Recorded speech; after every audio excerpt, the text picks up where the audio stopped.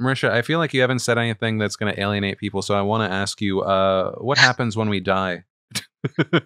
What happens when we die? What? What do you think happens when we die? Holy shit. Okay. I'm not a religious person, so we can get that out of the way. Sure. Sorry. It just brings me joy. Because it's like, oh, how crazy do you want to sound? I do always try to give credence to the fact that there is still so much shit that we don't know.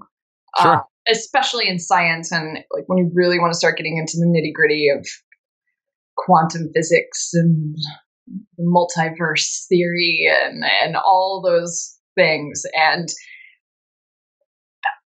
cell memory. That's the other thing too, or like molecule memory, how like atoms can remember. Maybe I also don't want to butch a bunch of scientific papers that are like, I could just see Michio Kaku like having a nosebleed right now, and he doesn't know why.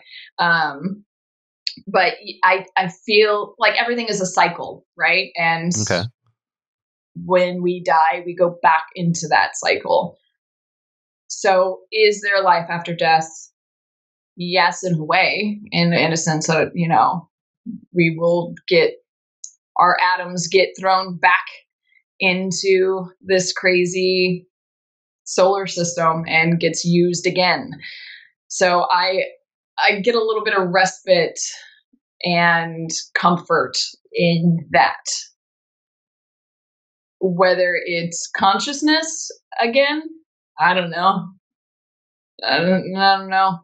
Trying to just harness this crazy miracle of this bundle of molecules that I am that happens to have consciousness. Like that alone just feels like it's such a crazy miracle of nature. So always try to not take that for granted, because there's a lot of molecules. Most of them can't think or make dumb web videos. So I'm glad that I'm a bunch of molecules that can.